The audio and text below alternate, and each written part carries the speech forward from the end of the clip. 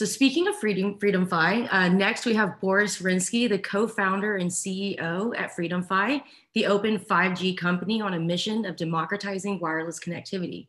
Prior to FreedomFi, he spent 12 years of his career in the open source cloud infrastructure space as the co-founder and CMO at Mirantis and board member of the OpenStack Foundation. Joining Boris is Mark Phillips. Mark is the VP of Business Development at Helium. Mark and his team focus on expanding the footprint of the Helium blockchain and the wireless networks it underpins. Please welcome Boris Rinsky and Mark Phillips. All right.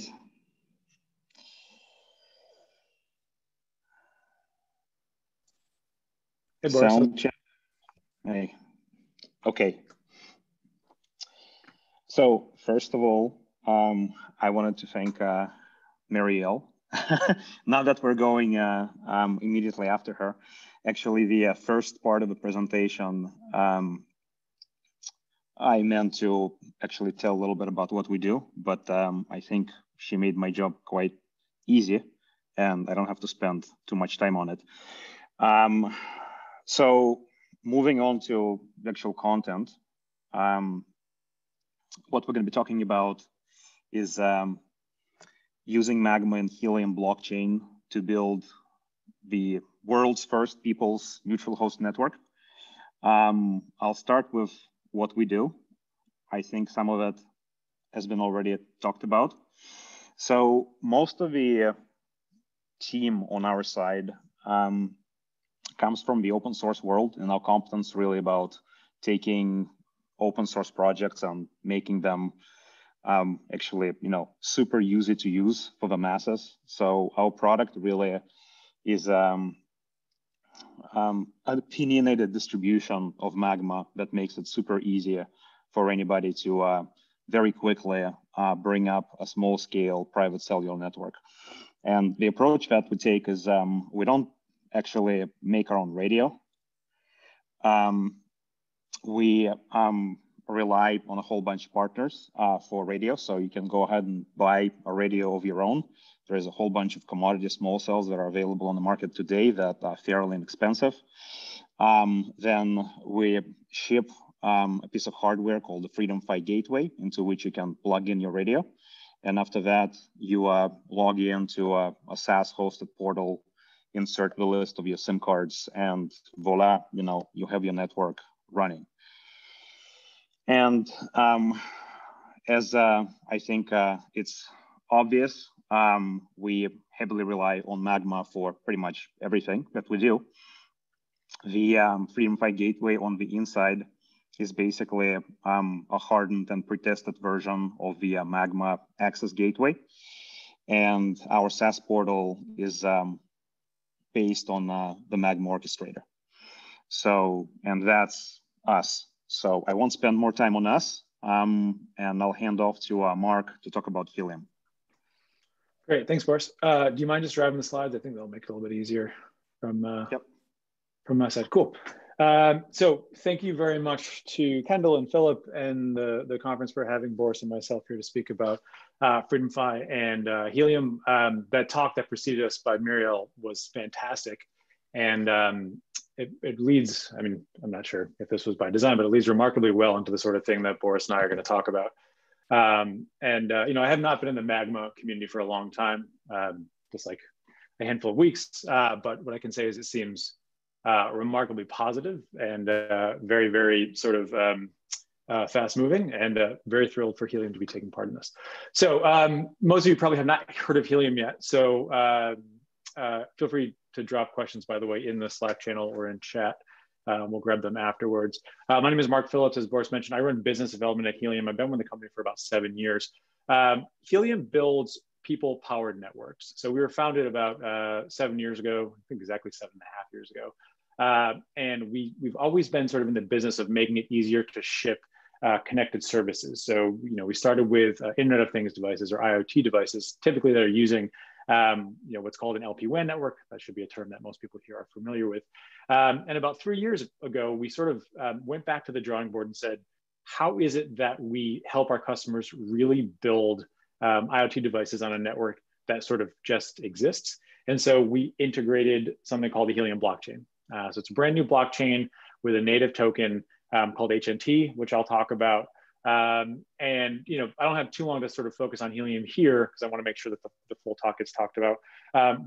But the story behind the blockchain is that we sort of joked about it as an incentive mechanism to get people to start deploying what is a LoRaWAN network. And then after a handful of months of joking, we sat down and sort of wrote design spec. Some people call these white papers. And we kicked it around for a while, had a bunch of whiskey and said, man, this is a pretty good idea. So we landed on something called the Helium blockchain. That was about 3 years ago. We started shipping hardware into the field, and I'm going to show some pictures of hardware in a second, about less than 2 years ago. I mean, the first city that the Helium network sort of put LPWAN coverage into, so when I say Helium network, I mean Helium Inc. and our community and partners, was Austin, Texas. And then that was in August of 2019. We didn't actually start shipping hardware en masse until October 2019.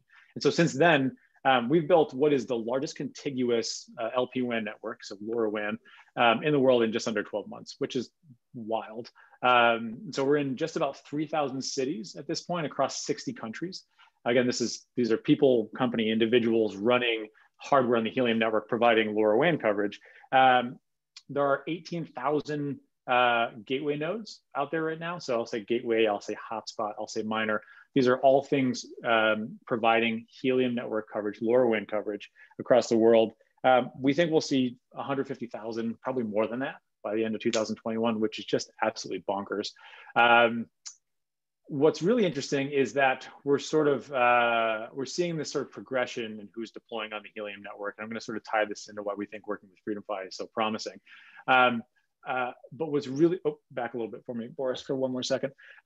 So we've basically built the largest LPWAN network in the world with a community primarily, and this is more true early on than it is now, primarily who'd never heard of the wireless technology that we're using, right? So they know about Wi-Fi, they know about cellular. Most people have not heard of LPWAN, especially LoRaWAN, right? So we built the largest LoRaWAN network in the world with people who did not know what it was. And so the incentive mechanism, right, the Helium blockchain and this token called HNT is really sort of what drove people to bring the network together. And the mechanism fundamentally is something called proof of coverage. I'll talk about that in a second, so go ahead, Boris. So when I talk about 18,000 miners on the network and 150,000 by the end of the year, I'm talking about things that look like this. So you've got the Helium hotspot, and maybe might actually be some people at this conference that are running one, or maybe running 5. Thank you for being part of the community. And then in the back there, you've got models from companies like Nebra and EasyLink and Rack. These are ecosystem manufacturers that are manufacturing hardware that the Helium ecosystem has approved, right? And so again, back to that 18,000 number. There's 18,000 of these models out there. We think there'll be 150,000 plus of these, plus some other ones on the network. And this is fundamentally due to the incentive mechanism called proof of coverage. So I want to go ahead, Boris. So proof of coverage is the idea that when you deploy on the Helium network and you're deploying something that's part of the Helium blockchain, you are earning HNT for providing coverage. And I'm not going to go too deep into the mechanism on this talk, but if you go to docs.helium.com or explore.helium.com, we'll drop some of these links into the chat and into the Slack. We have very good documentation on what this means, but suffice it to say, if you are running a gateway or a hotspot on the Helium network, fundamentally what your gateway is doing is providing coverage for Helium's network users, right? So these are companies like Nowie Sensors and Lime Scooters, and Victor Mousetraps, who are sending IoT data over the LoRaWAN link back to their cloud-based applications. And so the network and the blockchain specifically will reward you for providing coverage. And so there's sort of different layers of rewards, right? So if you're just issuing what we call a challenge, basically sending a message to the network, prompting people to sort of prove their coverage, you get paid for that in HNT. You get compensated in HNT for being part of the consensus group, which is securing and mining all the transactions. There's about 5 or 6 different layers. But what's really sort of fascinating about this, and this is what sort of Helium designed, is that although we started with LoRaWAN, it can be applied to any connectivity layer, right? So 4G, LTE, 5G, 3G, Wi-Fi, it really doesn't matter. So if you go ahead one more slide, Boris. I got 2 slides left here, I think, right? And I'll kick it back over to you. So these are a few screenshots from mappers.helium.com. And again, we can share these links. So I I think you can see this. So the city on the left is Chicago, and the city on the right is Oakland, right? So Chicago on the left and Oakland sort of East Bay, as they call it, on the right. And this is a picture showing actual mapped Helium network LoRaWAN coverage in these cities. And so these are location sensors with GPS modules attached to them, sending data through the Helium network. If you go to mappers.helium.com, you can see what the sort of legend means, but different colors represent different RSSI on the network. But this is ridiculous, right? These are people who are deploying Helium hotspots, incentivized by HNT and the Helium blockchain, providing unbelievable coverage. We're talking like cellular level coverage for devices and sensors in these cities. And these aren't the only two. There are probably 50 cities in the world that have this level of coverage, but we're expanding at a wild clip. And so we're really starting to see actual resilient telco grade LP-WAN coverage built by individuals and companies that are on the network. And so just want to bump it one more, and I'll wrap this up and kick it back to you. So what we're seeing is early days, people involved in the Helium network were sort of hobbyists, bleeding edge sort of crypto enthusiasts. It's very easy to put a gateway on the Helium network, so the cost is remarkably low. It's $300 US, $400 US, and decreasing very quickly. So people started to deploy 10 of these, right? 15, 20. And so now, to sort of tie us back into the sort of the Freedom 5 stuff here and 4G, 5G, we're seeing people sort of embrace this at a telco grade level, like repurposing tower assets and putting up what are just remarkably good coverage locations. So I'm forgetting the cities where these are. I think the one on the right is from the East Bay. It's a guy named Joey who's part of the network. Lower left, I think, is in the Los Angeles area. And then I think the top two are somewhere in the Midwest. But the thing to take away here is that the blockchain, the Helium blockchain, has incentivized people to build remarkably good wireless coverage. And we started with LoRaWAN, and in working with Freedom Fi, actually, this is the first time anyone has found out about this. So excited to sort of be talking about it. We think we can build fantastic, 5G coverage working with Freedom Fi and the Magma community. So I'll kick it back to you, Boris, but thank you. Yep, thanks, Mark. So you've heard a little bit about Freedom Fi and you've heard a little bit about Helium, and I think this picture illustrates somewhat the concept that we can get to by combining the two efforts. Now, at Freedom Fi in general, we are, always excited about open source. Not just because, it's a permissive licensing model and it makes things super cost efficient, but because it's actually a completely new way to spearhead bottoms up innovation. And sometimes this innovation and experimentation leads to very disruptive outcomes. The reason why we are particularly excited about our work with the Helium team is because we genuinely feel that this is the whole decentralized wireless movement could result in a completely new way of building wireless networks. If you think about Linux and how it started, the near-term motivation of building Linux was to basically produce a cost-efficient version of Unix, but in the end, it became the engine that fueled the growth of the internet. And I think that here with Magma, the original motivation may be to make it inexpensive to connect the unconnected by decreasing the cost of wireless cores. But ultimately, I think there's an opportunity for projects like Magma combined with the initiatives like Helium to actually completely disrupt the face of the cellular wireless industry. So needless to say, when we're talking about smart contracts and blockchain, there's probably not a single industry out there that there wasn't a blockchain decentralized project that came out and said that we're going to disrupt it. Yet the examples of that are not that many. So I wanted to talk a little bit about the near-term practical use cases that we're going after with our collaboration. And it's not the use case that maybe immediately comes top of mind where, sell a whole bunch of Bees and everybody starts mining and all of that is connected into this mega global network and we kill AT&T and Verizon. So obviously that's not going to happen. But I think that there is a whole bunch of immediately practical applications for this combination that could bring a lot of value to the industry. So the first one, and it's interesting that we've actually already had a gentleman from Washington University to talk about it a little bit, is LTE offload to CBRS. So we actually are currently working with a couple of MNOs and MVNOs to implement this into reality. And this is really what we're focusing on near term. And I'll talk quickly about what it looks like from the end user standpoint and as well as from the architecture implementation standpoint. So from the end user standpoint, imagine this picture. You get a CBRS private LTE kit, which is something that we at FreedomFi have recently launched and has been quite popular, which, by the way, altogether costs less than an ASIC-based Bitcoin miner today. So this entire box of stuff, thanks to the commoditization and open source, is now less expensive than a Bitcoin miner. You go and you set up your FreedomFi network following the quick start instructions, which are publicly available already.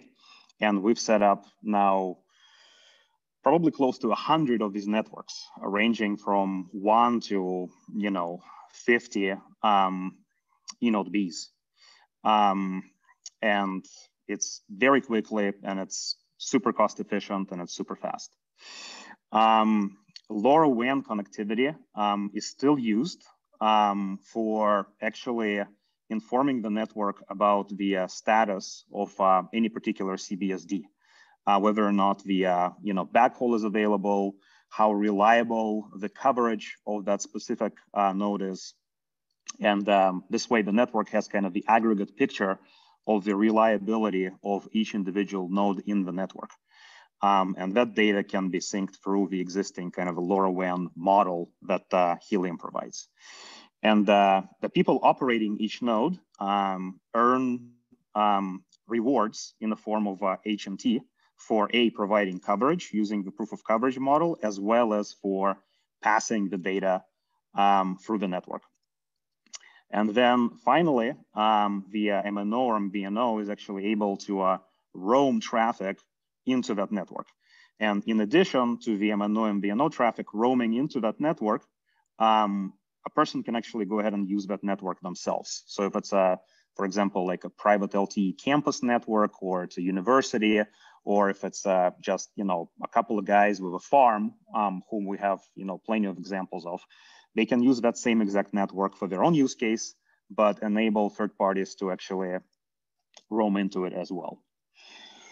So now a little bit about the high level architecture of how that use case works. So with Magma 1.5, there is 2 important features that are coming out that are in the works now. I think that will be talked about when we talk roadmap.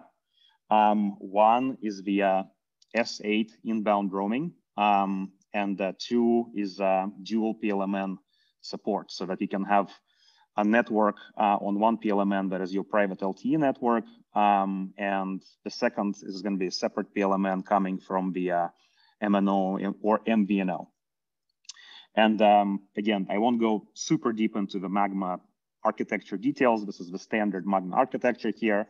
The basically Magma AGW connected to the CBSDs, Magma orchestrator somewhere hosted in the cloud. You have a single VPN link to connect to the HSS of the MNO. And then for a common inbound roaming scenario where you actually, unfortunately, do still in most cases have to ship traffic based to the centralized core of the MNO, you have a link back to the P gateway on the MNO side. So the next use case, and this is something that's on the roadmap that is also largely supported by Magma out of the box today, but is not something that we're rolling out just immediately now, is the carrier Wi-Fi. So in fact, the very first project that we ever did with Magma was carrier Wi-Fi offload. So when you're an MNO, you have your congested LTE spectrum, and you want to offload into the local Wi-Fi access points operated by some third party. You can use a component called Carrier Wi-Fi Access Gateway. So the architecture here would be basically running that CWAG plus the HNT miner on the Freedom 5 gateway, and the rest of the architecture is largely very similar. Now, one thing I want to underline is that this is an existing and up-and-coming thing. There are companies like, for example, there's this project Google Orion, which enables any small business get a bunch of Wi-Fi routers, and then Google Fi will offload their MVNO traffic into that Wi-Fi. Now, I think that the difference here is, in my personal view, the model of hey, deploy a Wi-Fi router in your Starbucks and get paid $5 a month for Google or AT&T to offload the traffic there is generally utterly uninspiring, because you get some money, but you don't really get to participate in the bigger reward of actually building that decentralized network. And the Helium concept and the blockchain concept is actually where individual node participants are actually part of the bigger ecosystem, where as this ecosystem grows and the value that it brings to the bigger wireless world grows with it, you get rewarded for it. It's much like buying a stock in the company. And that model is much more inspiring, and I bet you that is why Helium was able to deploy 17,000 plus nodes in 12 months. If Helium model was, buy a LoRaWAN device and, we'll pay you $5 a month indefinitely, I doubt the success would be the same. And then finally, and I think that some people have talked about this as well, and this is a concept that is present in the world as well, less the blockchain piece, and this is the people's fixed wireless access network concept. So there are, just completely altruistic versions of it, such as GUIFI.net, or some of the, other ones with smaller scale, I think, exist in the US, but generally it's a point-to-point and point-to-multipoint Wi-Fi based network for fixed wireless access, where owners of certain real estate with access to wholesale bandwidth can broadcast that bandwidth through point-to-multipoint Wi-Fi to other people to catch it. And then there's those that spread it out, and there's those that basically play a role of a relay, and everybody gets compensated for their role. So today these things exist, but there's no compensation attached to the participants, or in some instances where we have done deployments of fixed wireless access, I just know that the WISPs that we work with, they would put the the ubiquity access points onto a silo and would give a guy free internet, and that's the extent of sophistication of rewards distribution through that network. I think that this can be changed dramatically by actually applying the blockchain-based distribution of rewards into the system. So now, really quickly about actually the architecture for that first deployment use case that we're talking about, which is LTE to CBRS offload. So there's some easy stuff that we have been working on and we've done already, and there's some not so easy stuff. So the easy stuff is basically taking the existing Freedom 5 gateway and running the Helium miner software on it, plus adding a LoRa radio into the Freedom 5 gateway. So we actually have a prototype of that, and it's already done, and we've tested it, and it's working. Now, slightly harder stuff is finding the right way to integrate the Helium blockchain with, so to speak, the LTE accounting ecosystem. And in doing that, we try to lean on kind of a two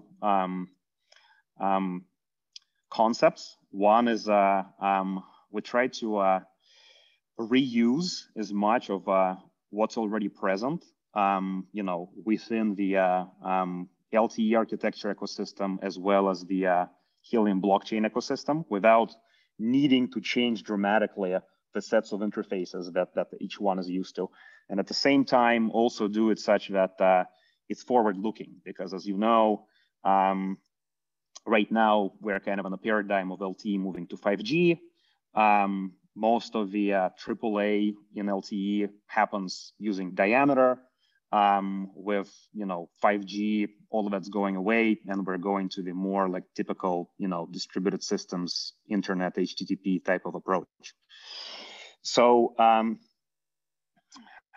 to kind of explain this in more detail, I couldn't find a way but flash this completely nerd slide. But I think that if I just walk you through really quickly as an example, it'll become clear. So on this slide, what we've done is we've basically shown the exact workflow of interaction between all of the entities, UE, Node B, EPC, miner, etc., for the initial UE attach and session initiation flow. And the stuff that is marked in black is basically traditional LTE and diameter kind of calls. The stuff that is marked in red is just standard HTTP type communication that happens sometimes inside of the Helium blockchain, sometimes happens between the OCS and the miner itself. So the attach process looks like follows. We send the attach request, the UE sends the attach request to eNode B, passes on the IMSI to the EPC, and then this whole thing goes to OCS, and we have this CCRI call into the OCS, which is this standard diameter stuff. Now OCS basically sends now an HTTP-based request over to the miner with a request to initiate the LTE session. And at this point, the miner creates basically, sends a request to the blockchain and creates the session, and then creates what's in blockchain referred to as a state channel. So there's a couple of concepts that blockchains use and that Helium uses specifically that are very alien to the LTE world. One is this concept of a state channel, and the other is more of like a LoRaWAN specific concept, which is the way to identify the devices on the LoRaWAN network using dev adder, which is a unique identifier for each device. So we go through back and forth between the miner and blockchain. We create the state channel, and the state channel is basically this off-chain, as they call it, medium for which we can pass the packets. Once this whole process is finally concluded, what we need to do is we need to, basically following again standard diameter calls, grant quota, and the quota gets granted by the OCS, and that communication goes through diameter, through the federation gateway, and back out to the UE, and you have a kind of the session initiated. So the point of this flow is that we've tried to change virtually nothing about the way that the Helium blockchain operates, in that we use their existing concept of dev adder, only we use dev adder for identifying an LTE session rather than a LoRaWAN session. And at the same time, on the LTE side, we're actually using, diameter calls such that, the LTE world can understand how the accounting can be processed. So quickly about the roadmap, the, running of the gateway, miner on the gateway, that part is done. Right now, we're working hard at this implementation of the miner to the OCS or CHF in case of 5G implementation. And another thing that we haven't talked about here, but we're also working on updating the Helium blockchain itself to accommodate for the high throughput data types, such as, LoRaWAN is very low data rate. And then in April, we are targeting to actually start doing pilot deployments. So we are, super excited about this. We want everybody to kind of join in and participate in this. So please, if you are interested, email us at helium@freedomfi.com. And, if you're an MNO or a VNO and you want to pilot this, if you want to be, if you own farmland or skyscraper and you want to deploy some nodes initially, or if you just want to contribute code and stay appraised, email us there and, we can do a separate Q&A session about it. And that's all I had. Thank you. Hey, Boris. Hey, Mark. Thanks so very much. I think that was a fascinating presentation, and the idea of self-supporting deployments through blockchain is just an amazing concept. So Mark, you've hit what seems to be a winner here with that idea. We are a couple minutes over your time, but I do, because of the nature of your talk, want to at least take one or two questions off the bridge. So if anyone has anything for Quick Mark question or here, Boris. Prakash here. Do we have to have LoRaWAN presence in place where we want to implement this Freedom Fi? There is Freedom No. Fi. Okay. Thanks. You do not. Okay, a couple more. Hey, Boris, how fast are the transactions? Yeah, so we don't have the measurement yet for that. Stay tuned until we'll have the data probably in the next 2 weeks. By transactions, you mean like the attached transaction or just the throughput? I mean the attached, so basically, Yeah. So I don't have the I don't have the specific data on it just yet. But our goal is to make it comparable to what you would experience with a typical attached procedure in LTE. All right, definitely I will be tuning in. Okay, James. Hi, I'm wondering, do you use smart contracts, or is that all? I mean, basically, how do you handle is it just basically people can show up, or they don't have to have any sort of prearranged agreement, or what? Actually, how does that work? Yeah, the idea for this. Go ahead, Boris. Take it. Yeah, so I mean, from the standpoint of the user experience, the idea is to make it just as seamless as it is on Helium blockchain today with LoRaWAN. We ship you a node, you stand it up, and that's it. And after that, magic happens. We take care of everything on the back end, including the Spectrum access grants from SAS and the roaming contracts from MNOs, etc. If the question is more around like the logic of how the blockchain itself works, then probably that's more to Mark. Yeah, so just generally, the Helium blockchain it does not use any sort of smart contract. There's no real concept of a smart contract, and for the use case that we have, there's no real need for it at this point. We've certainly explored it, but at this point, there's nothing built in. Thanks.